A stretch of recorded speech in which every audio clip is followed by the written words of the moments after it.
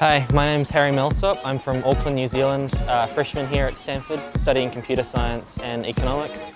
When I'm not in class, I enjoy riding my bike, hanging out with friends and working on side projects.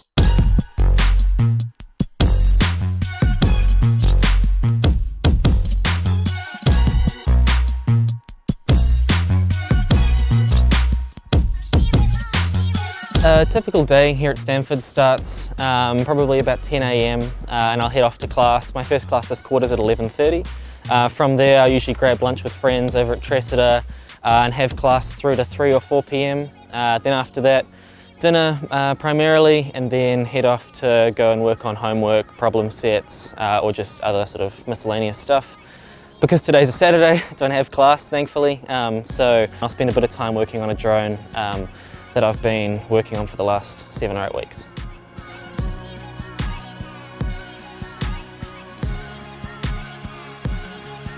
Alright, so I live in Robley, which is the oldest and largest dorm here at Stanford. I live, because I'm a freshman, I'm in a 3-room quad, so I've got 3 roommates in total. We've got 2 bedrooms and this sort of like shared living space that you're kind of looking at now.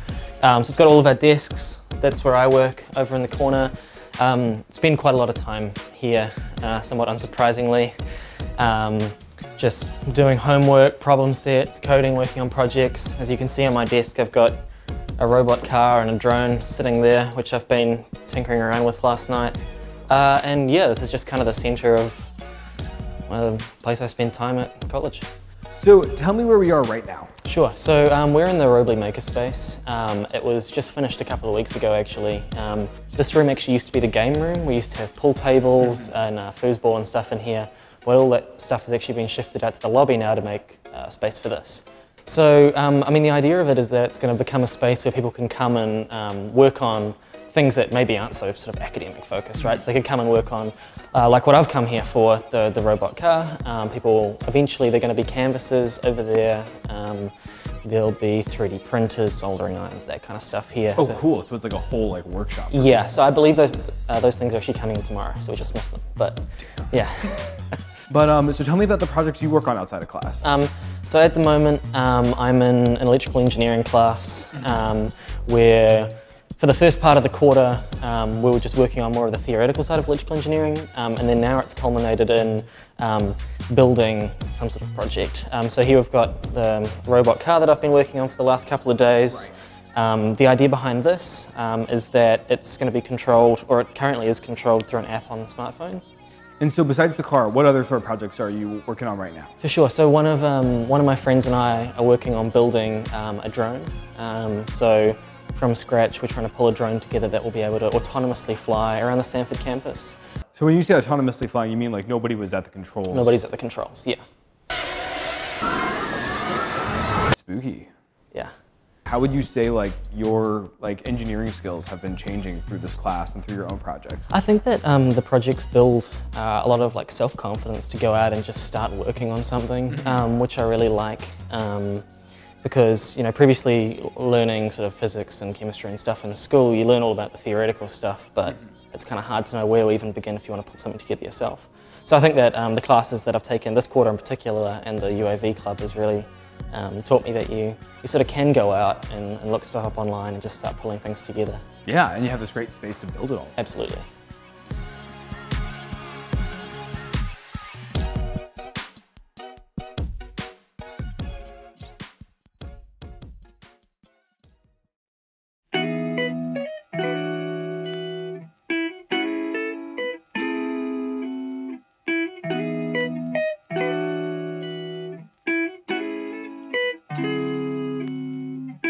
Okay, cool. So we're in the Huang Engineering building right now, and there's a sort of cafe on this level and everything, but here, this is a reasonably sort of famous place. It's a 24/7 video call line through to MIT.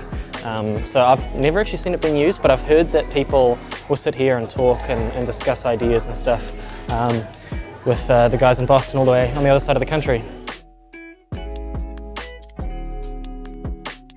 Outside of academics and stuff, what does social life look like as like a freshman at Stanford? Yeah, I mean, you get pretty close with most of the people that you live with in the dorm. people on my hall, stuff like that. We hang out all the time. Other than that, something that was a shock to me, and probably won't be to most people who have lived in the States their whole life, is the sort of the fraternity and sorority thing. So we don't have that in New Zealand. So would you say that Stanford has a lot of school spirit? People show up to sporting games, events, stuff like that? This afternoon, for example, my roommate Blake, he's on the gymnastics team here, and they're hosting the Canadian, Japanese national teams for a competition. So at 4 o'clock I'm going to head over to that with a few friends and support him. Yeah, for sure. So there's a lot of stuff happening on campus all the time. Yeah. I guess the challenge is just you got work to do as well as Exactly, it's a constant balancing act. Yeah.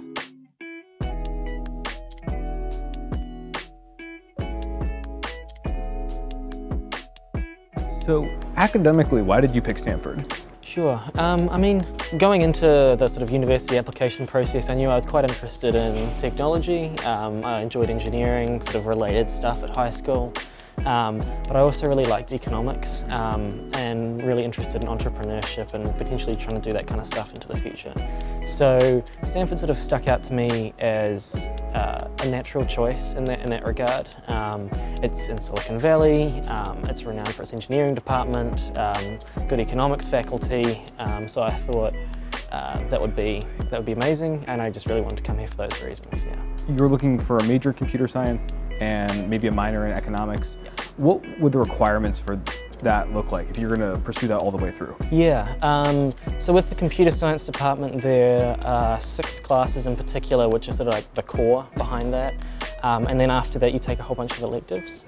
Because I think I want to pursue the artificial intelligence track, that means taking a lot of classes in AI, in linear algebra, stuff like that.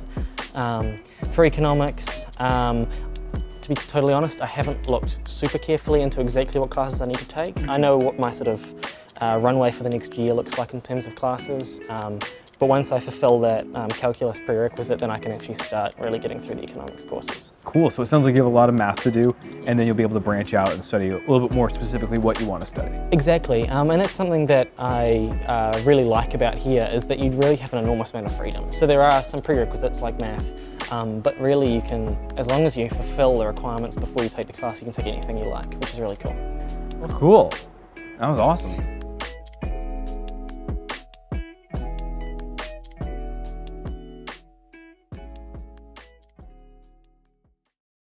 Why did you decide to go abroad for college as opposed to staying in New Zealand? Yeah, I mean, in part it was because I really wanted to come here in particular. So coming to Stanford was my dream for the reasons that we went over a bit earlier. I love the place it's in. Also, my parents were always really strong proponents of going away for university. Both of them went to different places from where they grew up, and they thought that was a really good experience to have. So I was of, and am of, the same opinion, that it's a good idea to go away somewhere, and it's nowhere much better than California. Yeah, so what do you think you gained specifically from moving away from where you grew up to go for higher education? So on like a sort of personal development level, there's a lot of independence that you get. So where I'm from, if I'd chosen to go to university in New Zealand, I likely would have stayed in Auckland where I grew up. And so that would have meant I probably would still be living at home. So it's forced me to make new friends. And it's also given me a huge plethora of new opportunities that I probably wouldn't have had I gone home. I've met really interesting people. I've gone to places around here that I never would have otherwise seen. You know, that class I talked about, the space systems class. And I've gotten to go and visit companies I otherwise never would have had that opportunity to do so. What was really surprising is that everyone's very busy. So before coming here, I imagined myself, you know, every weekend going and doing something. That isn't quite the case. There's a lot of work to be done, but that's probably how it should be, to be honest. That's not necessarily been a bad thing. The people who I've met have been some of the most interesting people I've ever met, and that, in some senses, that was surprising to me, that these people that I met at NSO or orientation or whatever, actually, as you sort of get to know them better, you unpick what they've done in the past, who they are, and that's been really interesting, and that's been something that I couldn't do so much at high school because you don't live with those people. Right. You know, you're friends with them at school and whatever, but really living with other students. You know, students here who've probably done something or another that's been interesting and therefore influential in their life, and unpicking what that was, that's been really interesting.